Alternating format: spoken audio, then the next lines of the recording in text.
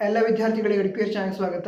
ಈ ವಿಡಿಯೋ ಯಾಕೆ ಮಾಡ್ತಾ ಇದ್ದೇವೆ ಅಂತ ಹೇಳಿದ್ರೆ, ನಮಗೆಲ್ಲ ತಿಳಿದಿರುವಂತೆ 2020ನೇ ಸಾಲಿನಲ್ಲಿ ಯಾವ ವಿದ್ಯಾರ್ಥಿಗಳು SSLC ಫೈನಲ್ ಎಕ್ಸಾಮ್ ಅನ್ನು ಬರೀತಾ ಇದ್ದಾರೋ ಆ ವಿದ್ಯಾರ್ಥಿಗಳ ಕ್ವಶ್ಚನ್ ಪೇಪರ್ ಪ್ಯಾಟರ್ನ್ ಮತ್ತು ಸಬ್ಜೆಕ್ಟ್ಗಳ ಬ್ಲೂ ಪ್ರಿಂಟ್ ಕೂಡ ಬದಲಾಗಿದೆ.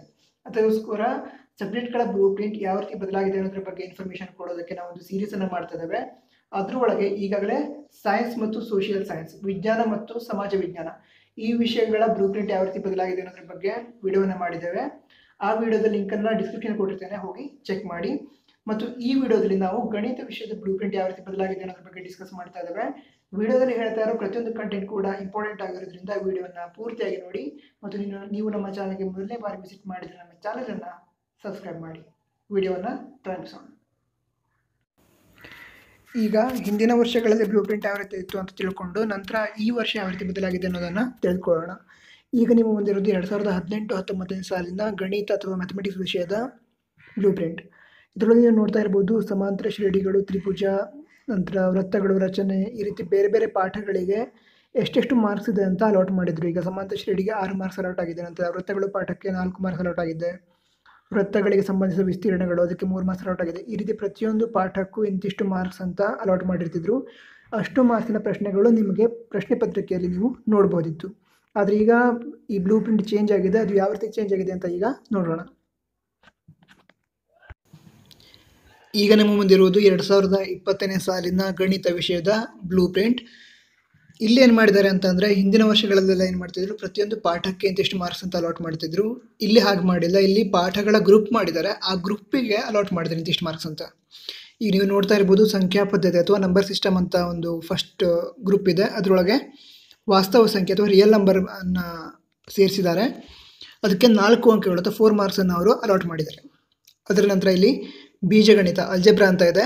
ಅದರೊಳಗೆ ಗ್ರೂಪ್ ಮಾಡಿದ್ದಾರೆ. ಯಾವ್ಯಾವ ಪಾಠಗಳು ಅಂತಂದರೆ 2 ಚರಾಕ್ಷರವುಳ್ಳ ಜೋಡಿ ರೇಖಾತ್ಮಕ ಸಮೀಕರಣಗಳು, pair of linear equation in 2 variables, ಅದು ನಂತರ ಸಮಾಂತರ ಶ್ರೇಣಿಗಳು, ಅರಿಥ್ಮೆಟಿಕ್ ಪ್ರೋಗ್ರೆಷನ್, ಬಹುಪದೋಕ್ತಿಗಳು, ಪಾಲಿನಾಮಿಯಲ್ಸ್, ವರ್ಗ ಸಮೀಕರಣಗಳು, ಕ್ವಾಡ್ರಾಟಿಕ್ ಈಕ್ವೇಷನ್ಸ್, ಇವೆಲ್ಲವನ್ನು ಸೇರಿಸಿ ಒಂದು ಗ್ರೂಪನ್ನು ಮಾಡಿದ್ದಾರೆ. ಆ ಗ್ರೂಪಿಗೆ 26 ಮಾರ್ಕ್ಸನ್ನು ಅವರು ಅಲಾಟ್ ಮಾಡಿದ್ದಾರೆ.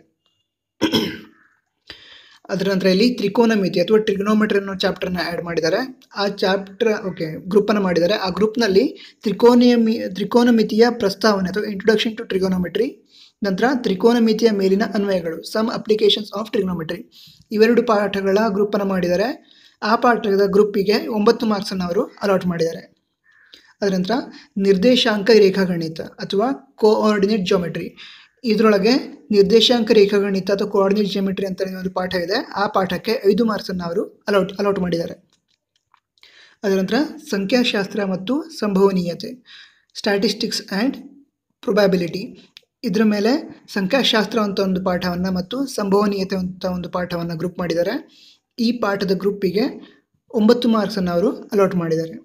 ನಂತರ ಇಲ್ಲಿ ರೇಖಾಗಣಿತ ಅಂತ ನೀವು ನೋಡ್ಬೋದು.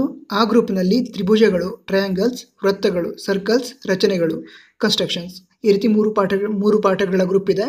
ಈ ಪಾಠಗಳ ಗ್ರೂಪಿಗೆ 17 ಮಾರ್ಕ್ಸನ್ನು ಅವರು ಅಲಾಟ್ ಮಾಡಿದ್ದಾರೆ. ಅದರ ನಂತರ ಕ್ಷೇತ್ರಗಣಿತ ಅಥವಾ ಮೆನ್ಚುರೇಷನ್, ಮೇಲ್ಮೈ ವಿಸ್ತೀರ್ಣ ಹಾಗೂ ಘನಫಲ, ಸರ್ಫೇಸ್ ಏರಿಯಾ ಆ್ಯಂಡ್ ವಾಲ್ಯೂಮ್, ಇದರ ಮೇಲೆ ಒಂದು ಗ್ರೂಪನ್ನು ಮಾಡಿದ್ದಾರೆ.